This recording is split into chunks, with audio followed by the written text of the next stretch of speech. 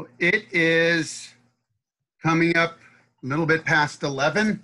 And so there's 67 people in the room right now, and I'm sure a few more will jump on. But I'm going to go ahead and start this up. I want to welcome everyone to Scott Gabara's defense, Scotty's defense.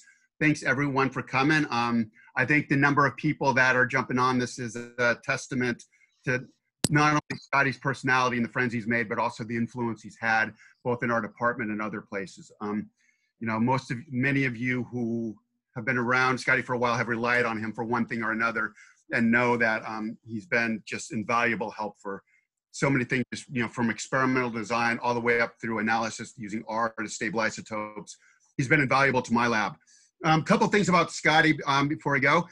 So Scotty did his undergraduate at UC Santa Cruz, go Slugs, that's where I did my PhD. He finished in 2007. He then worked for a terrestrial restoration group at Moss Landing Marine Lab, John Oliver's group, before he went to Moss Landing Marine Labs, another alma mater of mine, to get his master's, where he was there from 2010 to 2014. I met Scotty when I was on leave from San Diego State and doing visiting faculty there. I got the chance to work with Scotty with his work on rotoliths out of Catalina Island. It was pretty much after, you know, working with him for a bit, and then I received an NSF grant to go work up to the Aleutians and work in the Aleutians. And it was an easy call for me to make, both of his skills and his competency in the field, and as well as his personality. And I saw how hard he worked, just learning multivariate statistics. Every time I'd meet, he would advance what he knew. So that was really nice to see. A couple things about Scotty.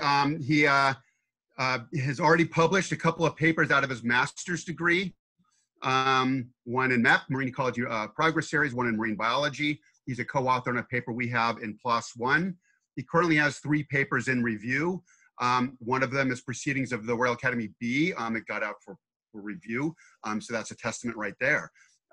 He's also got paper in review on ecosphere and marine bio, and we've got a series of papers that were coming up out of a project we had out in Catalina. He's received honorable mention in his talks at WSN and a best student paper at the Alaska Marine Science Symposium. So, and he's had several grants. So academically, I think Scotty has shown his competency and how good he is. Before we turn this over to Scotty, I do want to say that, you know, those of you who have been around my lab know that I go and I read my students' letters of interest, and I like to quote things from the letters of interest during the introduction to see, did they follow through with them? How well did they do that? Unfortunately, those of you who know, life sciences is flooded and it's not accessible. So I went back into my memory, and I could remember certain things Scotty said. I could remember them actually pretty well. So I'm going to share with you just a couple of things that Scotty said. It's from my memory, but I think it's pretty close. All right, so let's take a look at this. So here we go. So what I remember of Scotty's letter of interest. The first thing I remember what Scotty said was, I really don't know much about the underwater realm. I saw Finding Nemo and just fell in love. Could there be anything so awesome? I dreamed of riding warm water currents to places unknown and seeing all that's under the sea. Coming to your lab would help me see all the marvels the subtitle world has to offer. I wonder what it's going to be like. Please accept me in your lab and let me look down there. That was on his first page. And I think Scotty followed through and was able to do that. Not quite diving, but he got to see the underwater realm. Another thing I remember from Scotty's letter of intent was, you know, all of us who have been around Scotty know he loves cooking, and boy, the breads he would bring into the lab were awesome. He's a great cook, great baker, and he loves baking. He loves cooking and baking, but what I really want to do is expand my recipe book to include new coffee flavors, because he knew I like coffee. And I think your lab will offer me great opportunities, such as fish and foods at Triton. It's going to be a dark roast. And so here's he and Jacob trying out his new recipe. I don't think Scotty liked his new recipe all that much. He's always loved animals. They're so cute and cuddly, but sometimes I dream that I want to that I am one, but really I want to know how they feed. What do they eat? Where do they forage? I think your lab will let me do all these things. You're going to see today, this is what Scotty did using isotopes. This is from his supplemental paragraph. I mean, it was a lot. It was a big letter, Scotty. But Scotty got to actually look and see what raccoons do. Foraging. One thing people don't know about him is that his absolute favorite movie in the world was The Karate Kid. I mean, who didn't love Daniel, right? I would love to figure out how to emulate his hero while learning about kelp. And Scotty got to do this in the Aleutians. And then the last thing I'll say about Scotty before I turn it over to him is that, you know, one of the things that we're looking for is science communication, new ways of reaching new audiences. And Scotty actually put this in his letter of intent. It's one of the greatest things scientists can do is learn science communication. I mean, so many great examples of combining science and art, for example. He wanted to combine science and fashion. He has so many great ideas for making a light in clothing that is both comfortable and teaches people about Estes trophic urchin otter cascade. And Scotty got to do that as well. So one of the things, you know, so as Scotty came to my lab, you know, I going back over his letter of intent, and, you know, he got to work in the Aleutians, got to work underwater, got to do food webs, science communication. So Scotty really was able to pursue these interests and did a very good job of fulfilling what he wanted to do in his letter of intent. So then what I'm going to say about all that is I'm going to turn this over to Scotty. And Scotty, you're a co-host. You can take the, I'm going to stop sharing my screen. And I'm going to turn this over and welcome Scotty, and he's going to tell us what he did for his doctorate. So, Scotty, go ahead. Thanks a lot, Matt. Thanks for that introduction. So what we'll try to do here, I'm going to maximize my screen. So I'm going to have that little block up in the top right-hand corner is the speaker view. And if you click on the show active speaker video, ideally you can put my little box up there. I'm going to do that here, so I won't be able to see people during the talk. But I'm doing that because I'm going to record this. There's a few people that aren't able to make it. And I think with that video over to the side, it's going to be more easy to see the talk. So let's see, hide my meeting controls. So thank you all for coming. Today, I get to talk about my dissertation, The Causes and Consequences of Kelp Forest Foundation Species Loss. First of all, thank you to my committee members for being here. Many different mentors over the years, my family, my friends. I appreciate you spending time to check this out. So my dissertation revolves around what are the consequences of losing kelp. And in the first chapter, I looked at how the loss of biodiversity in kelp forests, the loss of both kelps and other macroalgae as well as consumers, leads to this reduction in the trophic complexity or food webs in kelp forests. In the second chapter, I won't have time to talk about this today, but I examined spatial variation in dragon kelp, the main canopy-forming kelp in the Aleutians, and I looked at stable isotope variation as well as elemental concentrations and how those vary across space. In the third chapter, I look at connections between seabirds and seaweeds and how invasive predators might reduce that interaction. And in the fourth chapter, I looked at how after you lose kelp and these urchin barrens form, there might be certain changes to species interactions and how macroalgae either allocate energy to growth or defense. So I'm going to start off with the concept of foundation species, and these are those that provide the primary habitat. Their name often defines the community or ecosystem that they create. In the marine environment, some of the most conspicuous foundation species are kelps, mangroves, salt marsh grasses, corals, seagrasses, and coral and algal rhodoliths. And some of the commonalities are they ameliorate environmental and predation stress. So they provide the structure that reduces things like wave motion. Their structure collects larvae and food. And so when you lose these species, there's often a dramatic impact on the community. But I'm going to be focusing on our kelps, and these are brown seaweed in the order Laminariales. And I think kelps might be different than other foundation species in that they're both a trophic resource and a structural resource, say relative to corals, mangroves, or coral and algal rhodoliths that are potentially mostly structure. They provide a substrate for things to grow on, but may not be a trophic resource themselves. So in my first chapter, I looked at biodiversity loss and how that leads to reductions in community-wide trophic complexity. We're going to start with the concept of food webs, and these are a network of feeding interactions that we use to make a generalized pattern in food web structure. And we make these patterns to ultimately predict how they will change. So we have this Central California kelp forest on the right. We have different kelps and phytoplankton supporting many different consumers.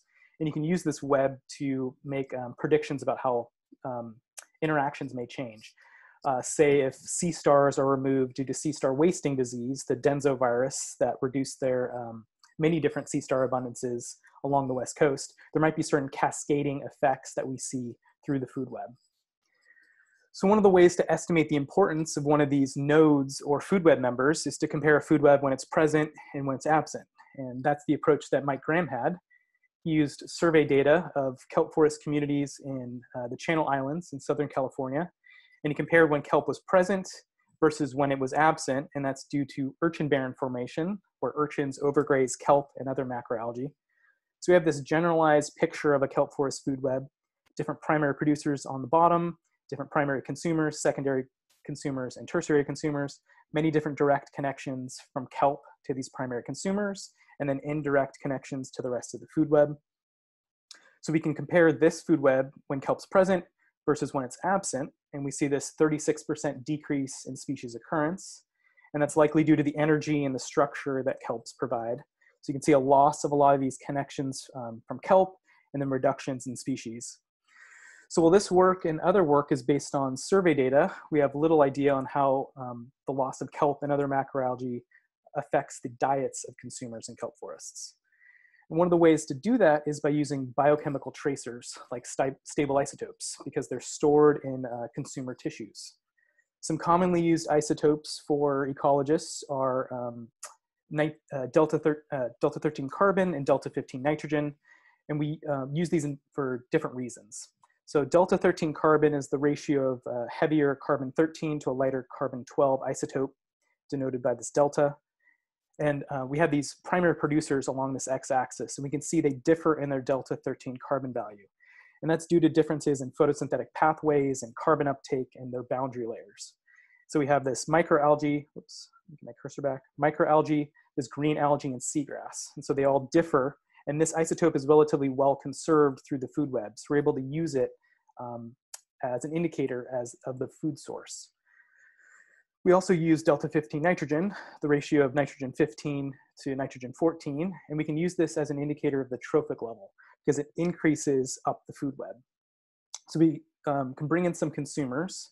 We can see that these consumers have a relatively similar delta 13 carbon value to the original source of carbon, but they have an increase in delta 15 nitrogen.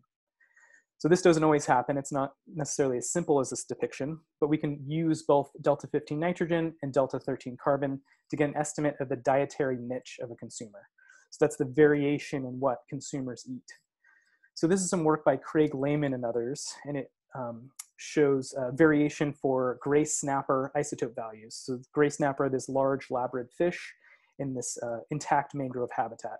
So we see that some of these gray snapper are feeding lower on the food chain on things like bivalves. Some are feeding higher on the food chain on crustaceans or fish. Another way to look at this is that there's many different primary producers, there's many different consumers, and that creates variation in the isotope values of these higher level predators. But when you lose 50% of this mangrove habitat, you see a constriction in the variability in the gray snapper isotope values. So you see a loss of a lot of these higher level predators and a shift in their values toward microalgae. When you lose greater than 90% of the mangrove habitat, we see a further shift towards microalgae and a further constriction in the variability of these gray snapper isotope values. So you have these two sort of extremes of high biodiversity and high isotopic variability for consumers in this intact mangrove habitat, and then low biodiversity and low isotopic variation for consumers in the degraded habitat. So I wanted to apply this to work done in the Aleutian Islands, and this is work done by Jim Estes and others. And it shows that when sea otters are abundant at certain Aleutian Islands, and that's the Aleutian Island Archipelago is that the island chain that stretches from mainland Alaska over to Russia. At some of these islands, we see that when otters are abundant, we see a reduction in urchin biomass their grazing intensity, and that leads to the proliferation of kelp and other macroalgae. But when we lose sea otters over time, either due to predation by killer whales or during the Pacific maritime fur trade, when we wanted to harvest sea otters for their for their pelts to make comfortable clothing or comfortable hats. When you reduce those otter abundances, we see an increase in urchin biomass, their grazing intensity, and a loss of kelp and other macroalgae. So the overall question here is, what are the impacts of kelp on nearshore and offshore marine food webs? And can we use urchin barrens as kelp removal areas? So to do that, I'll sample consumer stable isotope values in a habitat where kelp and other macroalgae are present within a kelp forest. I can sample consumers within an urchin barren where kelp and other macroalgae are removed. And then I also sampled offshore consumers within offshore habitat. And that's because these offshore habitats are below the photic zone. The consumers there are reliant on subsidies, either coming from phytoplankton or from drift algal subsidies that are coming to them. So if consumers look similar isotopically between an urchin barren and an offshore habitat, they might be reliant on similar subsidies. And then when I make these comparisons among consumers in these habitats, I want to make them within similar feeding guilds, because I want the differences among the habitats to be due to differences in resources that are available and not necessarily how the consumers feed. So the overall question is decreasing biodiversity from kelp forest to urchin barrens to offshore habitats reflected in the overall community and then the individual consumer stable isotope values? So I'll compare the stable isotope variability first the entire community, and then we can look at the individual consumer guilds to see if they respond in a similar way across this gradient. So to do this, we sampled during the summers of 2016 and 2017. I did this across 10 Aleutian Islands that spanned about 1,500 kilometers, collected consumers within the habitats that I just mentioned. And then the primary producers and consumers were sampled. I got a lot of help with this. We were sampled via quadrat clearings, haphazard collection, and also trawls. So for primary producers, I wanted to get an isotope value for phytoplankton and organic matter in the water column. So I designed these pressurizable water collection vessels that use scuba cylinder pressure to push water through these glass fiber filters. And you can see the 3 filters from an urchin barren have very little coloration. And then the 3 filters from a kelp forest are much darker. And that's probably because of the particulate organic matter that are coming off of kelps in that habitat. So I also sampled canopy-forming species like Eularia fistulosa, the dragon kelp, different stipitate, subcanopy, brown algae, also red algae, green algae, and coralline algae. For the consumers, I divided them into 4 different guilds that included fish like rockfish, cod, and greenling, secondary consumers like crabs, anemones, and sea stars, primary consumers like bivalves, sponges, and chitin, and then also urchins. And for urchins, I divided muscle tissue and gonad tissue. There's different lipid content and different turnover times, and so that's going to create differences in their isotope values. So I divided those out. And after 1,277 samples, I was questioning everything, including my career in science. So for my methods, I'm going to compare consumer dietary niche breadth using first stable isotopes of entire communities, and then the individual trophic guilds using stable isotope Bayesian ellipses in R. So I'm able to estimate the isotopic area of the 95% confidence interval of points within these groups and then compare them. And then also compare a variety of isotopic range and niche metrics that relate to changes in dietary niches. And I'll go over what those are now. So as an example, I'm showing the isotope data from a kelp forest, and urchins in these lighter shades up to fishes in the darker shades. You can see these ellipses that encompass 95% of those points. And so some of the things that we can compare within a habitat or among habitats are the range in delta 13 carbon. So increasing values suggest that there's greater amounts of basal resources that are getting into these consumers.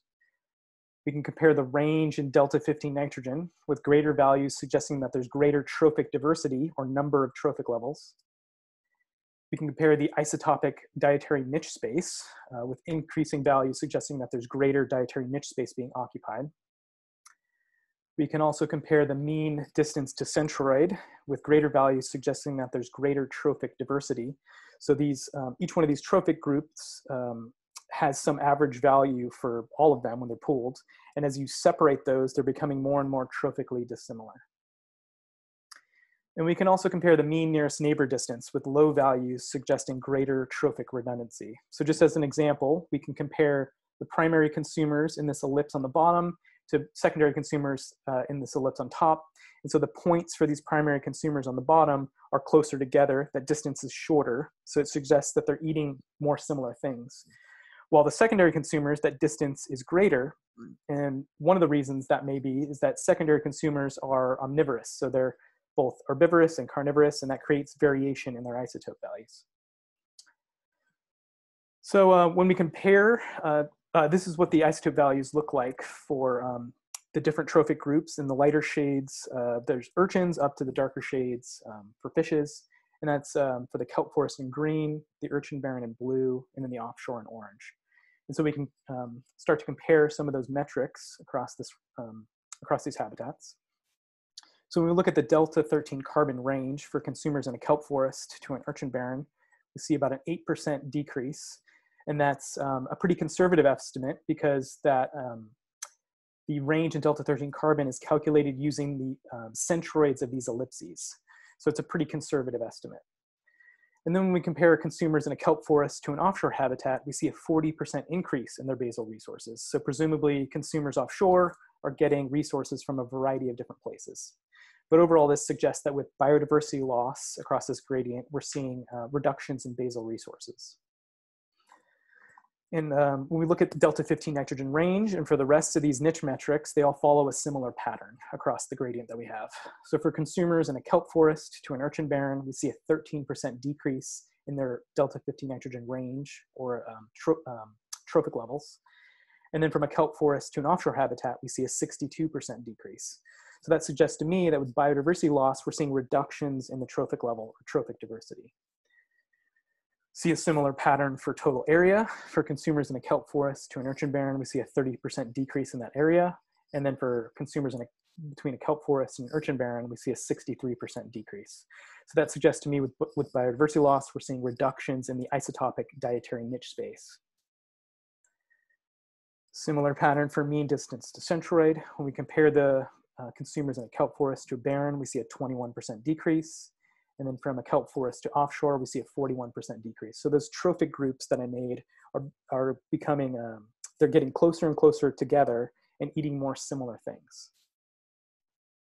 And then when we look at the mean nearest neighbor distance, we see a similar pattern, a 17% decrease between kelp forest consumers and urchin barren consumers, and then a 48% decrease for kelp forest consumers to offshore habitat. So that distance among points is getting shorter. Consumers are eating more similar things across this gradient. So now we can look at the individual trophic groups and compare them across those habitats that I sampled and biodiversity loss. And what we see for fishes is, let me try to hide this panel here. What we see for fishes is there's a decrease from a kelp forest to an urchin barren, so they're lowering their trophic level, but they're expanding their dietary niche. So that variability among points is increasing. And then from a kelp forest to offshore habitats, fishes are shifting their trophic level even lower, and then they're increasing their diet even greater. So the variability among individuals is increasing. So this contrasted the four other trophic groups that I had. So for secondary consumers and primary consumers between a kelp forest and an urchin barren, we see relatively similar trophic levels, a shift to the right in more enriched values in carbon, and maybe a loss of these more deplete values, a loss of primary producers. And then we see decreases in their standard ellipse area or the isotopic dietary niche space. So we're seeing similar trophic levels, but decreases in the variability in those isotopes. Urchin, both mussel and gonad, have a similar pattern. Between a kelp forest and urchin barren, we see shifts to the right, a relatively similar trophic level, and then decreases in their dietary niche space. So I think we can use urchins to try to understand how the sources of the base of the food web change when you lose kelp and other macroalgae. So we have the isotope values for urchins in a kelp forest. We see relatively wide variability in delta 13 carbon. They're eating a lot of different things. When you look at the isotope variability for kelp, it matches that variability. So potentially these urchins are eating kelp and other macroalgae across this range. And then when you look at urchins in an urchin barren, we see a constriction in that variability, a loss of these more deplete values. And that variability happens to match what the organic material in coralline algae look like isotopically. So that suggests to me, at least for urchins, there's this shift to the right towards coralline algae as the base of the food web and a loss of other sources. So what we found is that there's a collapse in the food web in urchin barrens, and it's due to the loss of food resources for both omnivores and herbivores. And that leads to the reduction in community-wide isotopic dietary niche breadth. So another way to look at this is the convex hulls of the isotope points for primary consumers. So we see this relatively wide variability in what primary consumers eat in a kelp forest. We see a reduction in that variability for consumers in an urchin barren. And then when you look at secondary consumers, it's a similar pattern. And when you look at the tertiary consumer isotope values, it almost looks like they're resting on top of these other trophic groups. And so this suggests to me that there's actually a reduction in the trophic level in the urchin barren habitat with biodiversity loss there. So in conclusion, stable isotope values of consumer tissues reflected a reduction in trophic interactions with biodiversity loss. Like the mangrove habitat, what we saw with mangrove habitat, if you think back to the work by Craig Lehman with those gray snapper, with kelp loss, we see this reduced consumer dietary niche estimate, and that matched what gray snapper looked like isotopically when you lose biodiversity. But contrasting that work, we saw that fishes were able to shift their diet to feed lower on the food chain and then broaden their diets, potentially to compensate for resource loss. So I equate this to people. If a restaurant closes or a grocery store closes, we're gonna shift where we go to get our resources or expand our range to get the resources that we need. And this might also help explain why fish assemblages are similar between kelp and barren habitats. Fishes are changing their foraging ecology based on the resources that are available. And this also brings up to me, are food web impacts of kelp forest loss similar across the range of kelps? The main canopy forming species that we looked at was Eularia fistulosa, a canopy forming annual species. So the community is used to losing that every year. The impact of losing canopy forming species in other parts of kelp's range might be different. Say in Southern California, where you have giant kelp, they're a perennial, they can live say 2 to 7 years. And so the community isn't used to losing that resource. So the impact might be much more dramatic. And then is this similar across all foundation species? I think for kelps, they're both a trophic resource and a structural resource in at least certain places in their range.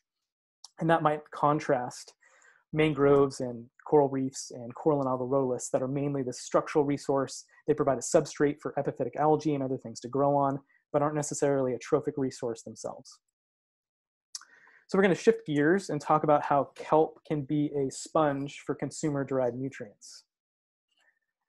So we know that ecosystems are connected, and that's via spatial subsidies, like the flow of nutrients, energy, and material. And some of the first examples that come to my mind are salmon that grow up in the freshwater environment. They move offshore into the marine environment, presumably because there's a lot of resources in the marine environment, and then they vector those nutrients back to the freshwater environment and subsidize diets of consumers like bears. Also, kelps are very productive, and whether they slough off material or they're dislodged, that organic material can subsidize the rocky and sandy intertidal when that material is deposited inshore, and then it can also move offshore and subsidize offshore systems. Some of the consequences of those subsidies are an increase in productivity and biomass, and then also diversity of the recipient system. So we know that consumers can act as nutrient vectors. Mobile consumers can act as these biological pumps between ecosystems, and they can do that via nutrients in their waste products. Limiting nutrients like nitrogen and phosphorus can stimulate growth. We know that with people, if there's too much eutrophication, that can be a problem. Some examples of mobile consumers are seabirds, penguins, sea lions, and fishes. Some of the clearest examples of some of the consequences of consumer-derived nutrients is this work by Don Kroll and others. And it showed on some of the Aleutian Islands, when seabird abundance is relatively high, there's a different terrestrial community. and greater percent nitrogen in grass, and then also forbs, and forbs are herbaceous plants. But when you lose seabirds to invasive predators like foxes, we see a decrease in seabird abundance, we see a different terrestrial community, and we see decreases in grass percent nitrogen and forb percent nitrogen. And that's because seabird guano is about 80% uric acid, and uric acid is mineralized into bioavailable ammonium and also nitrate, and these nutrients fertilize soils and also plants when foxes are not present. What's pretty cool is we can use nitrogen isotopes to see a shift in the baseline and where nutrients are coming from. So we see in these fox-free islands, when seabirds are present, we see higher nitrogen values, these blue bars, for soil, grass, forbs, mollusks, passerine birds, flies, and also spiders. And of course, those nutrients don't just stop in the terrestrial environment. They can move offshore into the marine environment. And some of the, I think, clearest examples of that are work done in the tropics. So seabirds are vectoring nutrients from offshore. They feed offshore, and then they either deposit their waste in the nearshore directly, indirectly onto land, and through precipitation and leaching, these nutrients can get vectored into the nearshore, and then presumably have impacts on primary production and primary producer growth and survival. And so part of the hypothesis here is that there would be decreasing influence of these consumer-derived nutrients in the nearshore as you move offshore. This is some work done by Candida Savage, and that's exactly what we see. The endosymbionts in coral, those zooxanthellae that are in coral, can be extracted, and then we can look at the delta 15 nitrogen value, and we see higher values of those endosymbionts closer to shore where they're getting nutrient subsidies, and then there's this decrease as you move offshore to baseline inorganic nitrogen values.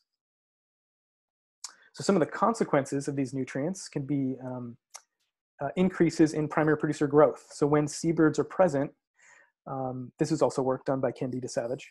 When seabirds are present, we see an increase in the linear extension of corals by 4 times.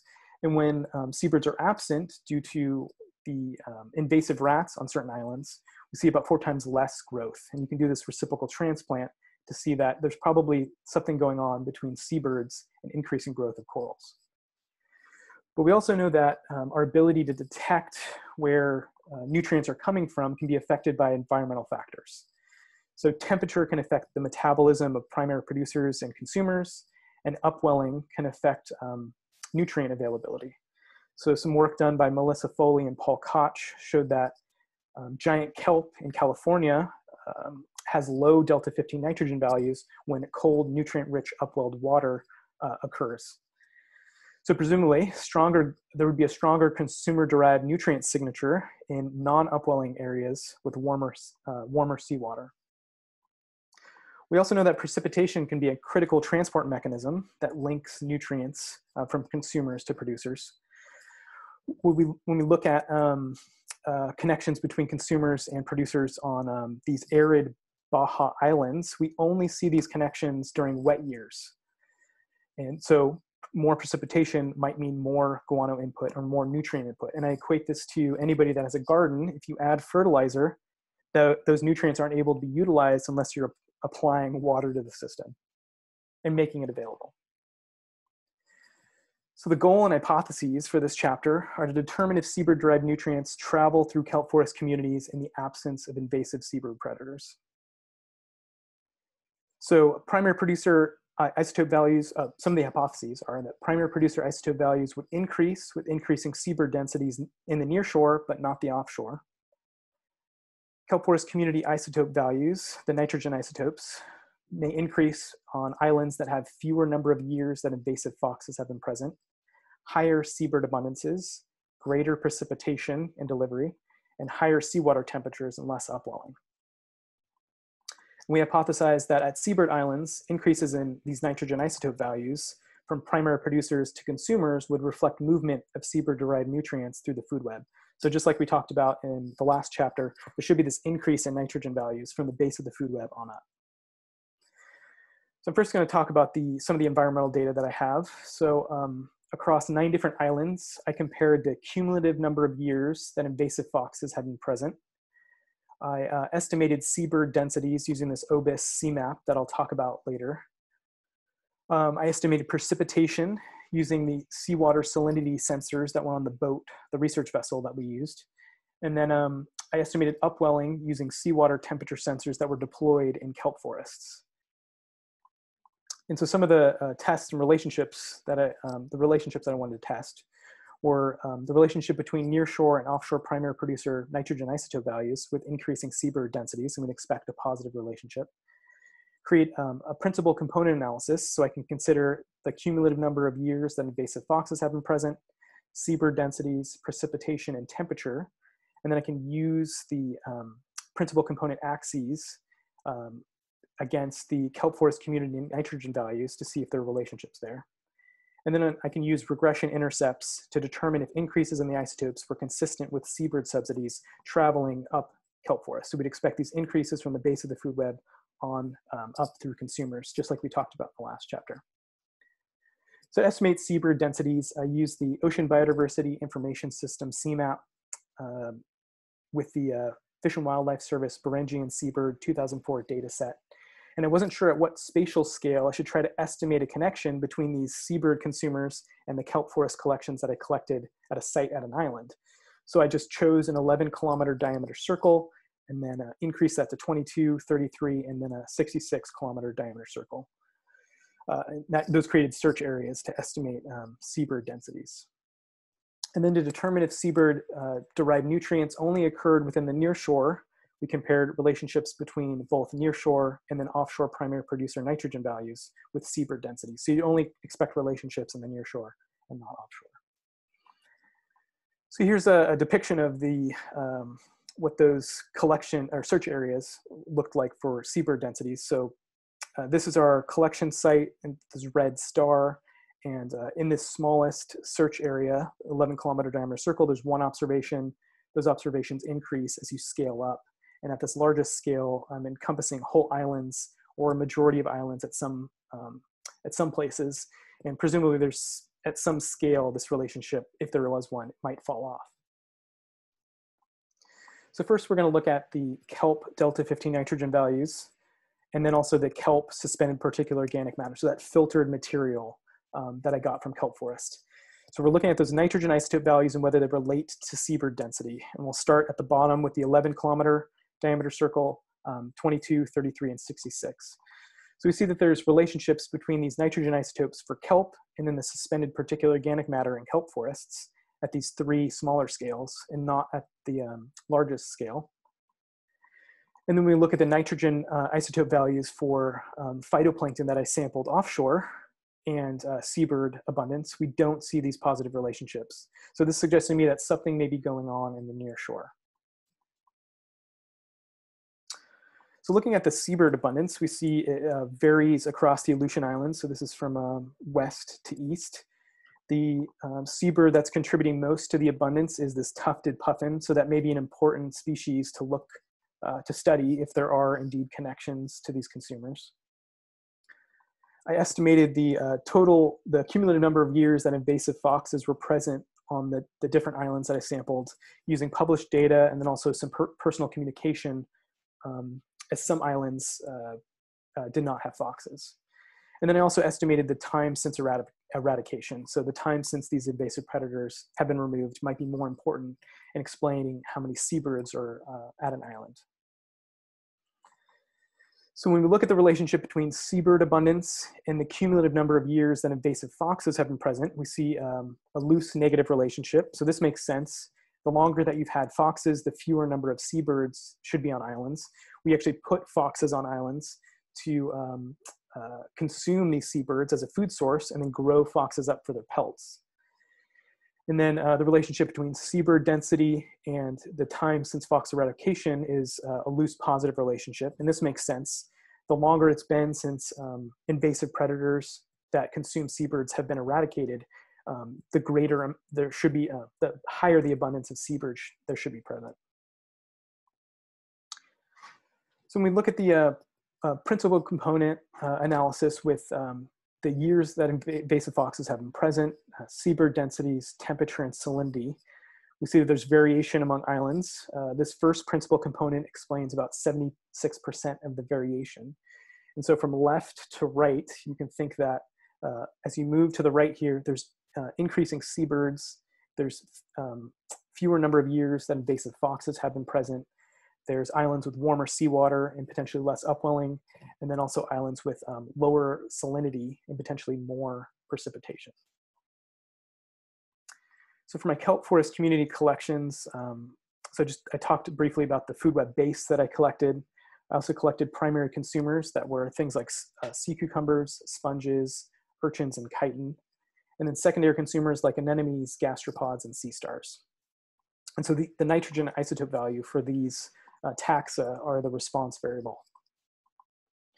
So when we look at the relationship between delta 15 nitrogen, that I'm calling a signal of these consumer-derived nutrients, and that first principal component, we see that there's an increasing signal with islands with more seabirds, fewer years of invasive foxes, warmer seawater, less upwelling, and more precipitation. And these isotope values increase from the base of the food web on up to consumers, whether seabirds are present or not. We can see that how these nutrients are getting into the food web are through absorption by the base of the food web and then working their way on up. So just to reiterate, dividing the variables of that PCA up, we see a greater seabird-derived nutrient signal on islands that have higher seabird density. We see greater delta 15 nitrogen values, or this seabird signal, on islands that have had foxes for less time. We see a greater signal on islands that have higher temperatures. And then we also see a greater signal of these nutrients on islands that have lower salinity, so or potentially higher precipitation and delivery of these nutrients to the nearshore. So this is the working hypothesis that we're trying to fill in. So seabirds are consuming nutrients offshore. They're consuming zooplankton and fish. They're vectoring these nutrients either directly into the nearshore or indirectly on the islands. And in the absence of invasive predators and through precipitation, these nutrients are able to leach into the nearshore. Primary producers can uptake these nutrients. They can be consumed directly by herbivores, indirectly by filter feeders or detritivores, and then those consumers are consumed by secondary consumers. So potentially in the absence of these predators, but also the presence of keystone species, both of these are needed for these really long interaction chains to exist. And of course, this connection to sea otters needs to get worked on. So in conclusion, we found evidence for connections between kelp forest producers and consumers at islands with lower numbers of years that invasive fox have been present, at higher islands with higher seabird abundance, with greater precipitation and also warmer seawater. So it appears that less disturbed systems may have these longer and more complex interaction chains. So as we perturb these systems, whether we put foxes on the islands and they consume seabirds, or whether we harvest sea otters for their pelts, we're changing these interactions and reducing the length of these interaction chains. And I think that connectivity and positive feedbacks among ecosystems may increase resilience. These nutrients from consumers may be especially important during warm water events. When warm water and low nutrients move through, these consumer-derived nutrients might be pretty important for the survival and growth of primary producers and consumers. So we're going to shift gears and talk about how after you lose kelp and these urchin barrens form, there might be changes to how macroalgae either grow or defend. So we know that herbivores can have dramatic effects on primary producers. So whether it's a caterpillar consuming terrestrial plant matter or sea urchins consuming algae, we see these herbivores can have dramatic effects. We also know that predators of these herbivores, the things that eat caterpillars and the things that eat sea urchins, can cause these trophic cascades. So they have these positive indirect effects on the base of the food web by eating these herbivores. And then also the presence and absence of predators over long evolutionary timescales can change how these primary producers allocate energy to either growth or defense. So this is some work done by Peter Steinberg and Jim Estes and others, and it shows a simple food chain in the northern hemisphere where sea otters are present, and through grazing urchins cause a low intensity of herbivory of urchins on macroalgae. And when you look at defensive compounds in certain algae, we see a lower percent of those compounds in a fewer number of species. So that contrasts what these authors posit, a contrasting view of in the southern hemisphere, when sea otters, there isn't a sea otter equivalent in those systems. So herbivores like urchins will have a high intensity of herbivory on macroalgae and kelps.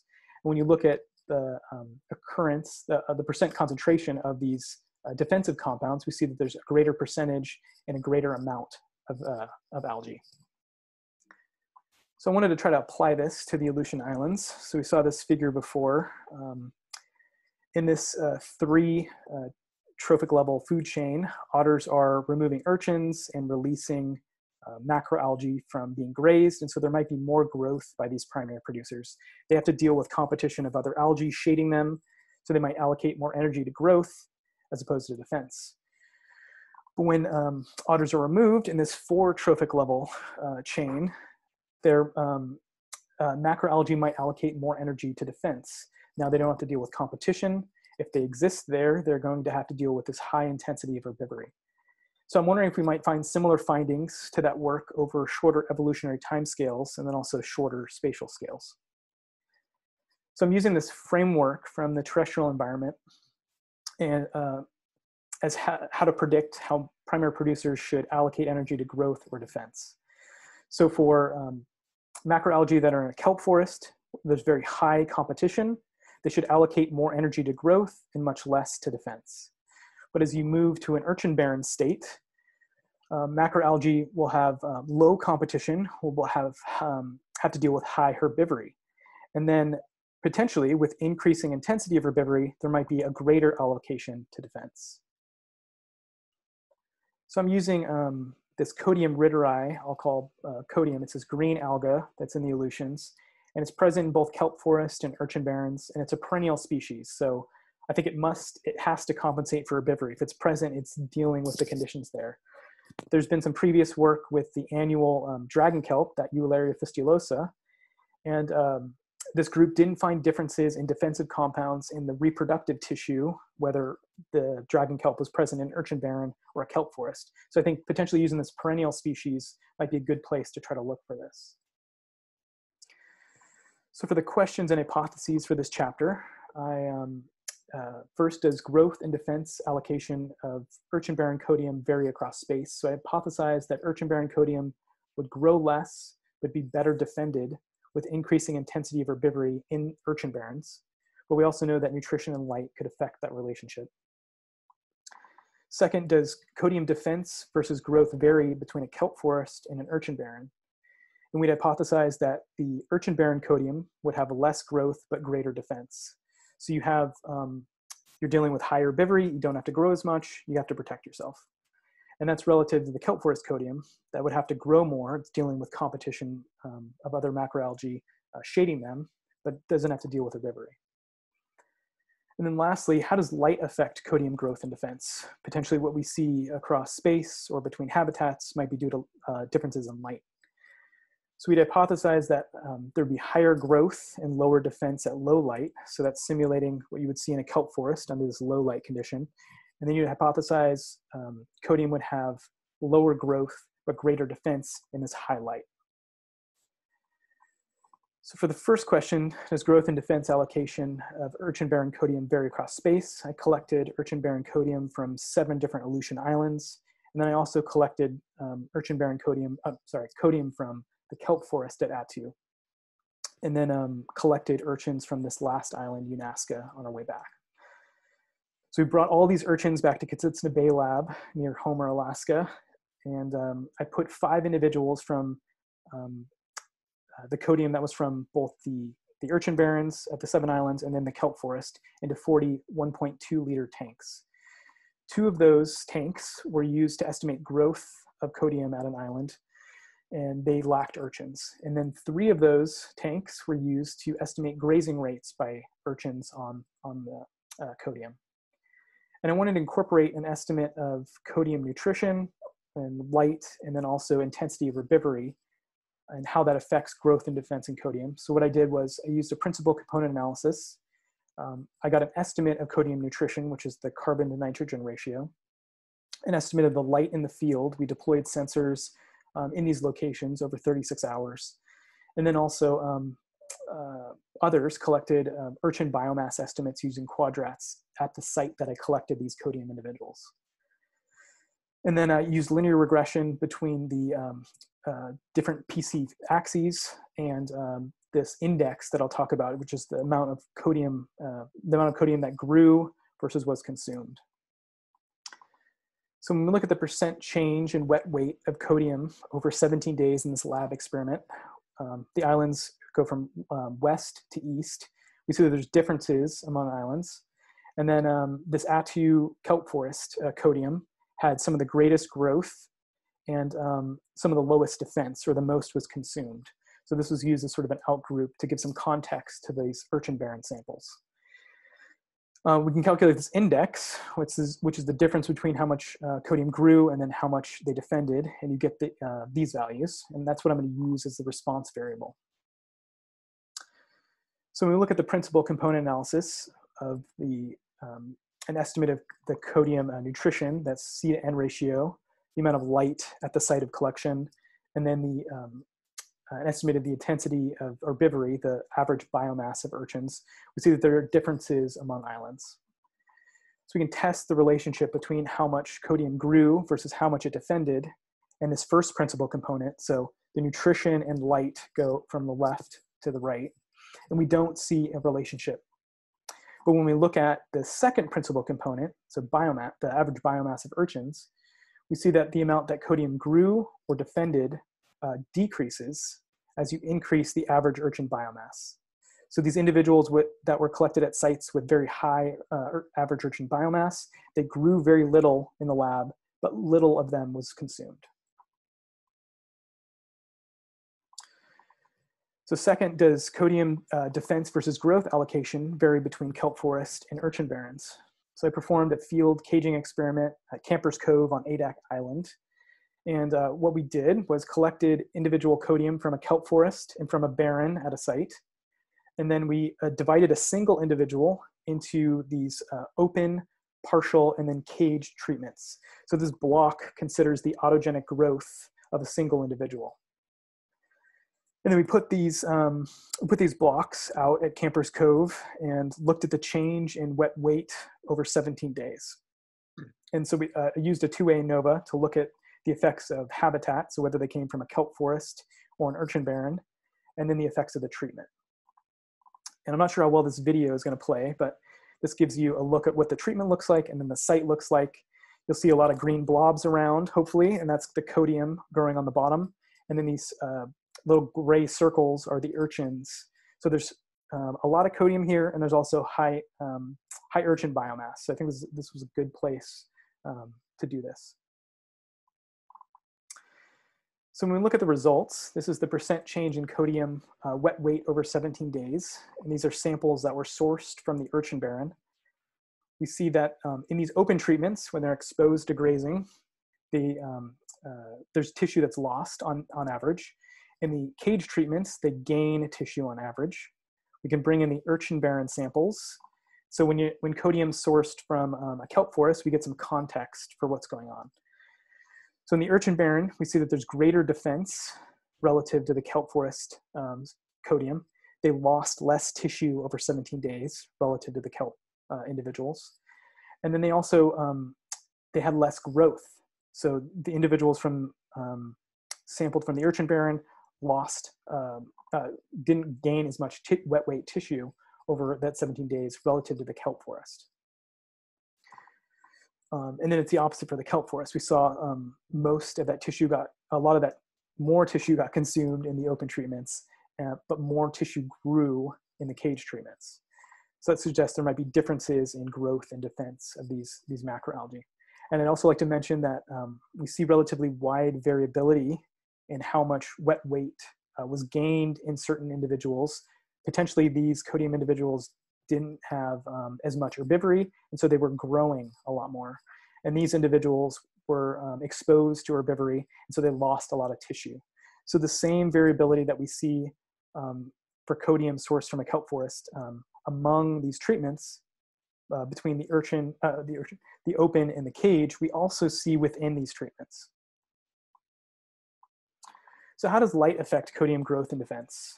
I wanted to test if growth was greater at lower light, so you're in this kelp forest condition, or if defense was greater, and if defense was greater at higher light, the conditions that you expect in this urchin barren.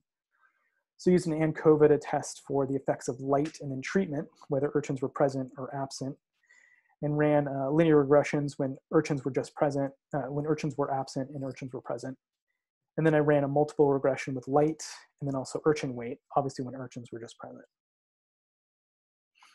So what did I expect to see? If light was important in driving some of the variation we saw between habitats and across space, we'd expect this relationship. So here's the percent change in codium wet weight over 20 days, increasing light on the x-axis. Without urchins present, but with codium present, we would expect codium to grow a lot under low light. So it's simulating these kelp forest conditions. They're going to grow a lot. It's going to stimulate growth. Under higher light in an urchin barren, they might not grow as much. And it's because they're allocating more energy to defense. And then when an urchin's present with codium, we'd expect more tissue to be lost under lower light. Urchins are consuming more of that tissue because these individuals are allocating more energy to growth. And then at higher light, less tissue would be consumed, potentially because they're allocating more energy to defense. So what did we find? Here's the percent change in codium wet weight over 20 days and increasing light. The urchin absent treatments in blue and urchin present treatments in red. And we do see more variability at lower light and less variability at higher light. That is something we'd expect to see, but there isn't a clear relationship here for either of those treatments. And here on the right, we're showing the light values that we collected in the field. So here's the light values from the kelp forest. It's about 10 micromolar up to about 90 micromolar for that urchin barren. So this is to show that we were using light levels that were indicative of those field conditions. When we look at the multiple regression, here's the percent change in codium wet weight over 20 days, urchin weight, and then light. Urchin weight's explaining a lot of the variation and relative to light. So we can just look at this percent change in codium wet weight over 20 days and urchin weight, and we see this strong negative relationship. So larger urchins did eat more codium tissue, and I think this also relates back to the experiment with greater intensity of herbivory done by larger average urchin biomass at the site of collection. So in conclusion, we found geographic variation in growth and defense in the lab. So islands that had higher urchin biomass had codium with less growth, but more defense. We looked at habitat level variation using that field caging experiment. We found that kelp forest codium had greater growth, but less defense. And then urchin barren codium had less growth and more defense. So this might help explain why urchins are able to move into kelp forest habitats. If they're able to get there, those algae might be less defended, especially for perennial species. We found mixed effects of light and growth and defense in the lab. That experiment probably should be redone in the field. There might have been potential factors for that lab experiment that affected how much codium grew or how much tissue was lost. So overall, the intensity of herbivory between habitats and across space may shift how macroalgae grow and defend. And so adapting that framework from the terrestrial environment to codium, see that under these under high competition, codium is going to grow more and allocate less to defense. And then as you increase herbivory, you're going to see shifts towards greater defense and lower growth. So I think this is a good framework to look at how primary producers are allocating energy to growth or defense, especially for perennials. So with that, I'd like to thank Matt and Brenda for getting me up to the Aleutians. I got to ride on their coattails and experience what all of these papers are about that I've read. And you dive these urchin barrens and you see this moonscape, and it is it was eye-opening. I wasn't expecting to see what we saw. A big thank you to both the Edward and Konar labs for help in the field. I couldn't have gotten the collections that I got without them. A big thank you to the crew of the RV Oceanus, who conducted 2 very successful trips, the Department of Fish and Wildlife for permitting, the Kitsitsa Bay NOAA lab for allowing me to do experiments there. I wouldn't have been able to try to decouple some of the things that we see in the field in the lab without this facility. So I hope to do work there in the future. And then also Lisa Thurin at San Diego State Ecology Lab helped me run a couple hundred of my samples, and was also a sounding board for some of my ideas. So I first wanted to say, I got a really good foundation from Moss Landing Marine Lab. My committee was Dr. Diana Steller, Mike Graham, and Scott Hamilton. I got a great foundation from them, learned stats from Jim Harvey, and then was pushed in the multivariate realm by Matt. And so I can tell this foundation was really important for a lot of the work that I was doing, because I was referencing things that they've said over time. So for my committee, huge thank you to Dr. Brian Gaylord. He's been an amazing mentor. I gained a lot in how to conduct experimental design in the lab, and I used those skills later on. So it was also great to see Brian captivate a class of 300 students when I was TAing ecology at Davis. The lab is an incredible group of scientists and people, and it was very motivating to be there. And I got a lot of help from them. So huge thank you.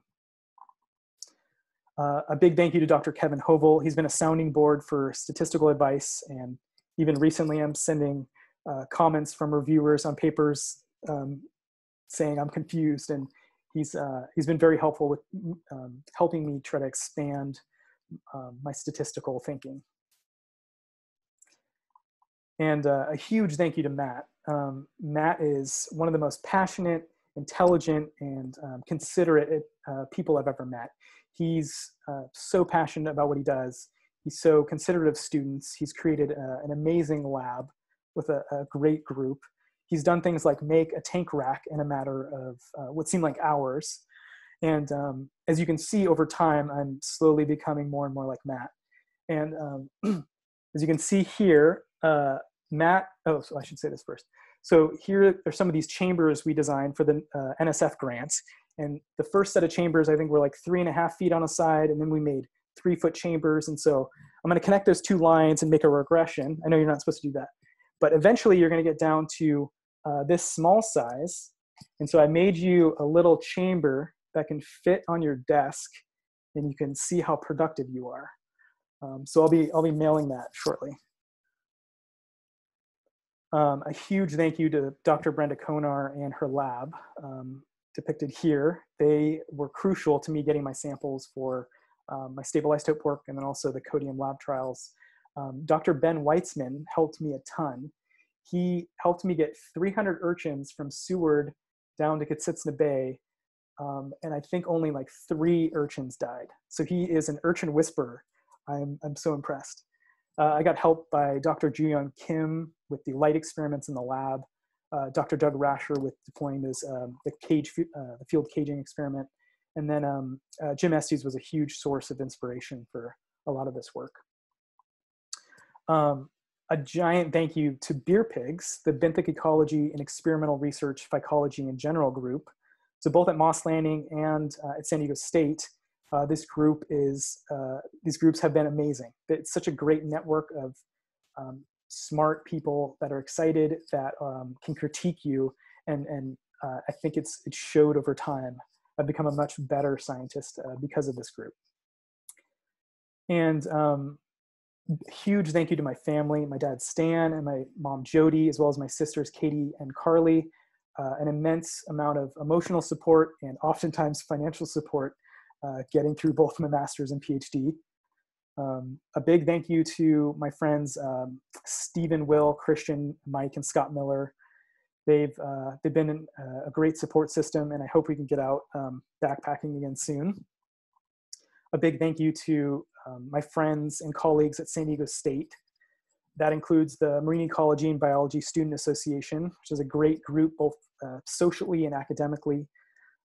There's just a a great group of people that definitely helped me to get over this finish line.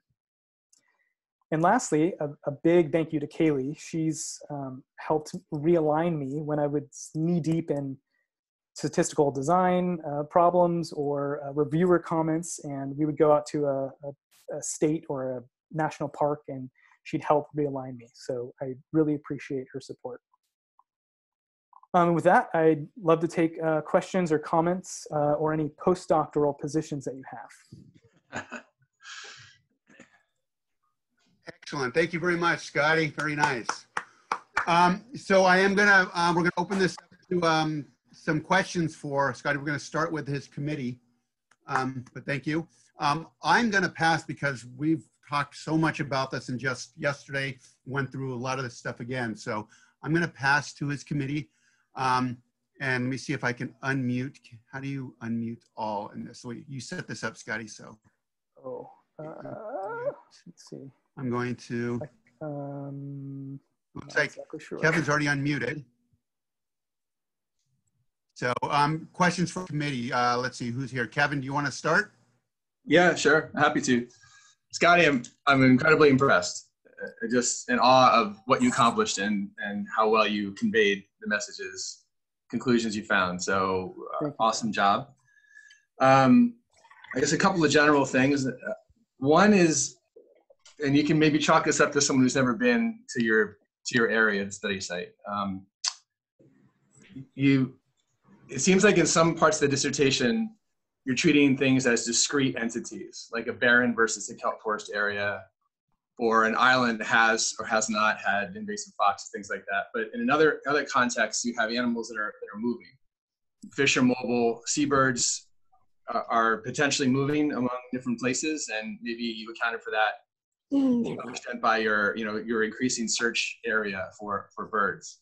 So I wonder if you could talk about your justification for treating things as discrete when you did, understanding that organisms may be moving among these different areas or entities. You know, like is it possible that fish are feeding in both barren and kelp forests, for example, rather than one or the other?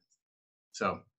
Yep, that's a good point. And that was a question I got at WSN by, I think, Jen Cassell also, about fish and whether they're altering their foraging or movement between a kelp forest and an urchin barren. And so I'm surprised too that we would see stark differences between these habitats. I think certain species may not be moving as much as we expected. I have some time-lapse video of a GoPro in an urchin barren, and I'm looking to see, there are certain urchins that over about a couple hours, they move pretty fast, but a lot of these individuals are pretty slow moving. And I think some of them are actually encompassing or collecting and are good integrators of the primary producers and consumers that are in these habitats. Certain like fish, like things like greenling, they have very small home ranges, but other fish, like I also collected rockfish, they have a greater home range. So I think trying to incorporate movement ecology into this would be pretty important for the next step. But it does seem like the consumers that are in these habitats, even though they're so close to one another often, are actually reflecting the resources that are there. Okay. And then second, your study did a fantastic job of using the system that's out there, the differences out there among islands and places to account for factors you're interested in. But nonetheless, you didn't manipulate things, right? Well, at least in maybe the first couple of chapters. So when you're talking about, for example, the effect of biodiversity on food web structure and things like that, you actually didn't have a loss of biodiversity that you actually witnessed or caused. And so I'm wondering, generally speaking, given your study relies on the natural history and differences in variability that's out there, how you feel like you accounted for the factors that you stress personally, that you observe to be important, like foxes, for example, versus things that may have been going along with those things. Like, why did foxes invade some other islands and not others? Why do barrens exist in some places and not others? Yeah, I think at least the observational approach that I had for the among habitat comparison, I didn't calculate a biodiversity estimate, but others have, and I'm sort of using that.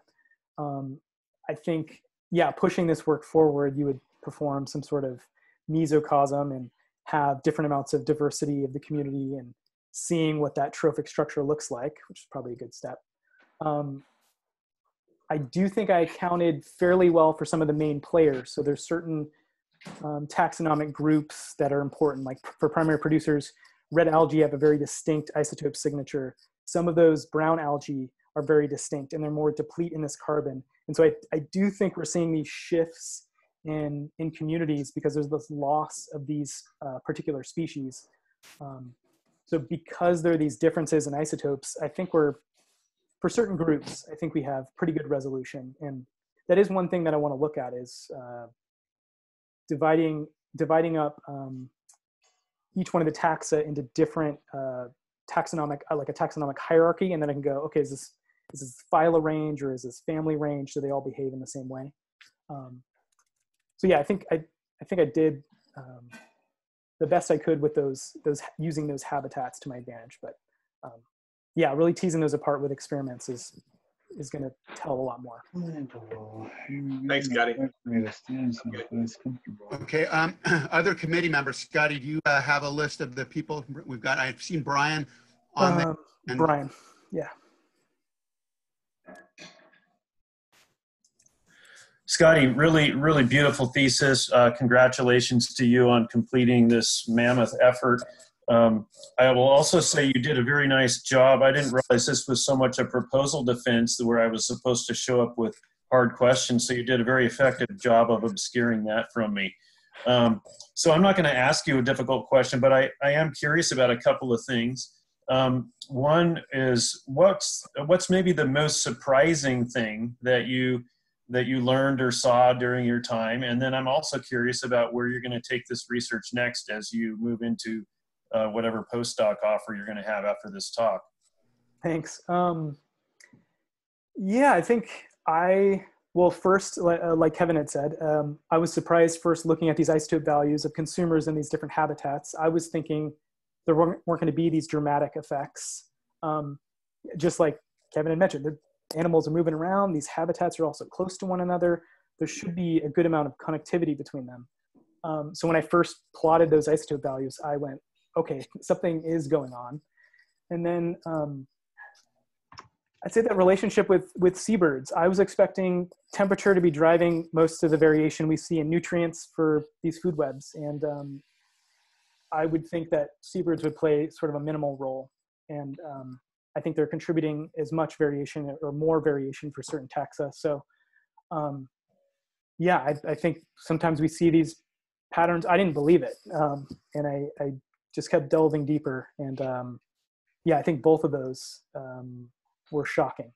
And then also that my experiment with light didn't work out so well in the lab. I was expecting these clear relationships, and maybe that's a good lesson for ecology. You don't always get exactly what you were expecting, and then to learn from it and go, okay, maybe we need to do this light experiment in the field. And then for the future, I think two of the things I'm interested in doing are applying some of this knowledge about isotope variability and biodiversity to kelp restoration. We can sample communities over time to see if they're restored to this state of ecological function of proper food web complexity is kind of one direction. And then the other direction is thinking more about consumer-derived nutrients and whether they help primary producer communities by reducing spatial and temporal variation. So maybe these consumer-derived nutrients are important in certain places. Maybe those are good places to do aquaculture. Maybe those are good places to protect. So I think expanding on those sort of two areas are kind of the current proposals that I've made. Wonderful. Thank you, Scotty, and congrats again. Thank you, Brian. Scotty, is there another number here, or we can open it up to? No, we can open it up. Question to a couple of students, and we'll have faculty. We'll do this for a few. So I'm looking at the list of people. If you raise a hand or something, I can call on you. Otherwise, a few of us, if somebody just wants to go.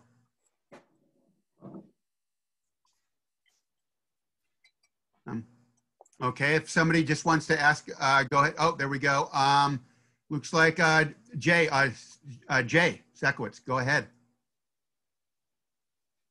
Hey, Scotty, how's it going? Hey, Jay, going pretty well. Thanks. It was great to see all this finally come together. Very cool. I'm curious, going back to the stable isotope stuff in the first chapter. So I'm thinking particularly about the offshore versus kelp forest comparison. And, so changing niche breadth in that can be due to two reasons, right? It can either be because you're changing the number of options available, or because you're changing the selectivity of the consumers. And it sounded like you were sort of aiming at the selectivity of consumers changing, but I'm curious whether you think that the relative abundance of options is the same in those, or how those two factors might sort of play in there. Yeah, I think it's kind of hard to decouple for those consumers offshore, because it's hard to say what they're doing out there. I think there is definitely a variety of different resources coming in. There's phytoplankton, there's detritus, there's probably other consumers that are degrading. They're sort of scavenging at that point. I don't think I can quite decouple without knowing more about the feeding ecology of those specific those taxa.